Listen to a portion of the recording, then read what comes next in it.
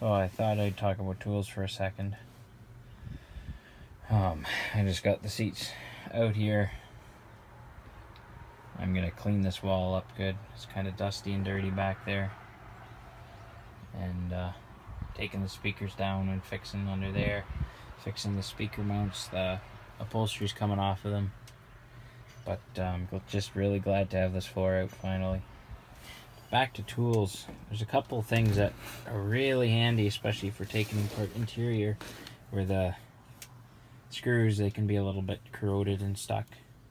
So the first thing you're going to want is, a quality screwdriver, but this it's a little 3/8 hex right here, and this is a 3/8 ratchet wrench, so that's going to allow you to put your full weight down against the screw and still turn it very easily. It's surprising how little force it takes to turn a screw once you have a wrench on there. So you really have to be careful, but you don't want to round out screws, especially in the interior, because there's really no way to grind one off when it's stuck right in the upholstery. So always, crown, always do crown if you can. But then when you're trying to take the screw out, this, so you can put your full weight into the screw, and a ratcheting wrench is the best way to go. A great way to get them started is one of these little impact driver thingies. Now you're going to have to be careful that you have it turned the right way, so it'll be loosening and not tightening.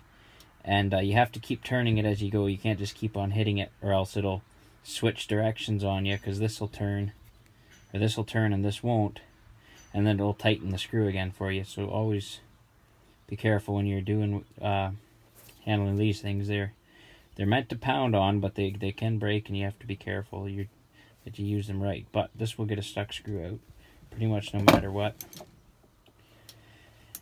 And then this little air ratchet, for getting the seats out, it's kind of a tight spot to get in here under the seat, and you'd hardly get a swing at all with a ratchet.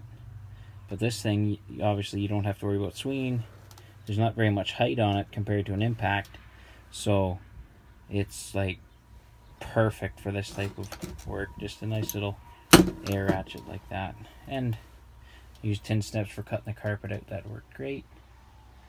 And if you're wondering what this is, I'm not sure if I had mentioned that I had snapped the stud off of one of the shock mounts on the back. So a machine shop cut the stud out, which is plug welded here, but this stud slides into the cast, and then it has this diameter for the shock, and then it's cut down to threads. It's kind of a very special piece. And at Peterbilt, they said they don't have any anymore, but the last price they had for them was $4,000. So yeah, you gotta be careful what you break on an old truck. Alright, so here is before. The seat and the floor is ripped out, kind of dirty, so I'll clean all this up and then we'll compare it after. Alright, so I've noticed this corner behind the upholstery and along here was really bad for mice, but I have to pull this panel back anyway, because out here the cab's kind of broke. Or this stack, it probably got caught at one point, and it's ripped away from the cab about half an inch or so. So in order to fix that, I'm gonna have to pull that down. So when I do that, I can clean this whole pillar out, and that'll get rid of even more of the smell. So as far as I know, this spot and the roof, or the ceiling, and the bunk were the only places that had mice, so I'll end up tearing both those places apart anyway to take the whale's tail off and to fix the muffler, so that'll be fine. So I got this just the back wall there washed. Thought I would mention what I've been using to clean, which is this stuff. Now if you look at this back wall compared to, well, it's kind of hard to see, in the dark, but I didn't use any on that. And then this stuff I did. In the video they both look fairly shiny, but there's a huge difference between how this bottom bit looks and how the top looks.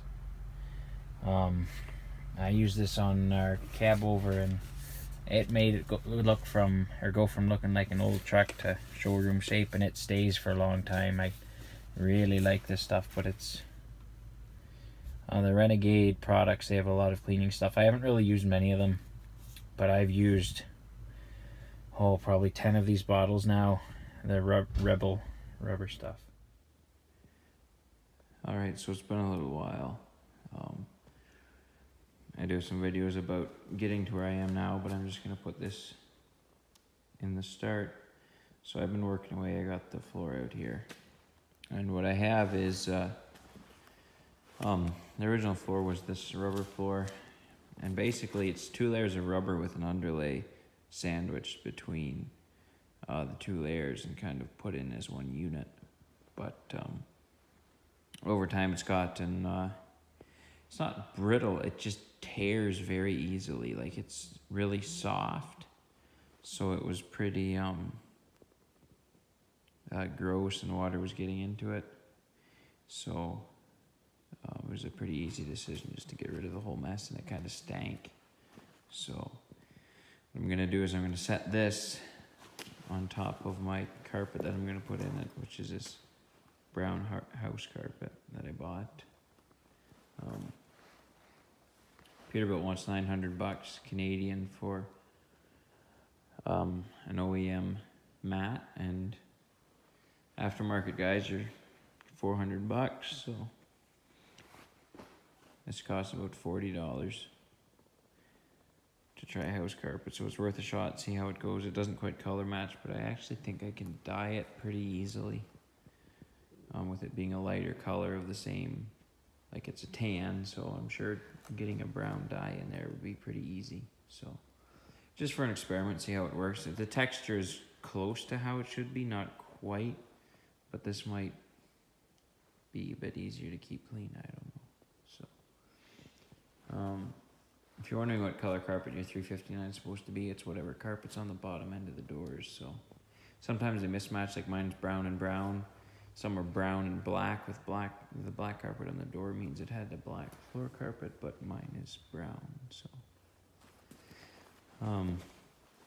thing I noticed is he had these holes between the seats, which I'm pretty sure is where he had wet line boxes, because it does have a PDO. So I'm assuming there was a wet line on it. So I'm thinking, I'm sure people would know better than me.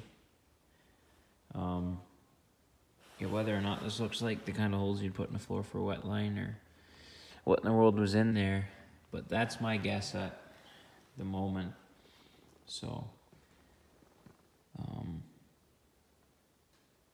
yeah, it was kind of surprising those holes go right through the floor to the frame. So we'll see. But I don't know, it's kind of a cool old mat. Like, I almost wish it would be in it. Like, it still has a Peterbilt logo there.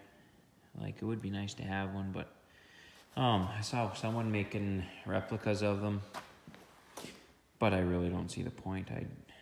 I much prefer carpet as it is, even though this would be a lot easier to keep clean. So I know it doesn't look as cozy as a carpet floor. So yeah, I'll get on with cutting this out. Oh, if you're wondering how much carpet you need to make a floor, if you have 5.5 by 4.5 feet, that's what this is. It's 5.5 wide, 4.5 deep, and that should be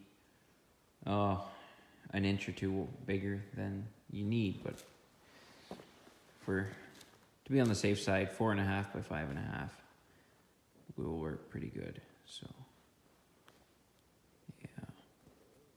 yeah, there's a seam running down the middle here where you would put the stainless strip. So maybe if you had scraps lying around, you could just do a 2-piece, and then if you didn't have something that was 4.5 feet wide, but had something that was, 11 feet long in this depth, or rather in the depth of there, that's longer, but that would work too. But it'd be better off doing it as one piece. And also what's nice about having this rubber is it gives me a great blueprint to cut in the carpet, so I can make sure I get everything exactly the right spot. And I'm gonna leave a wee bit extra on the top there to trim, but I can tuck it in around the firewall.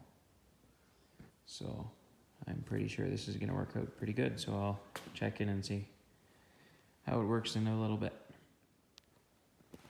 So here's what I made. I'm gonna fit it in the truck before I do anything too crazy with cutting in it, but just cut the sticks out and made the notch for the steering wheel, and then to fit around the pedals I'm gonna have to figure out how I want to do that, and I have to dye it yet, so yeah, I'm just gonna see if it fits in the truck and go from there.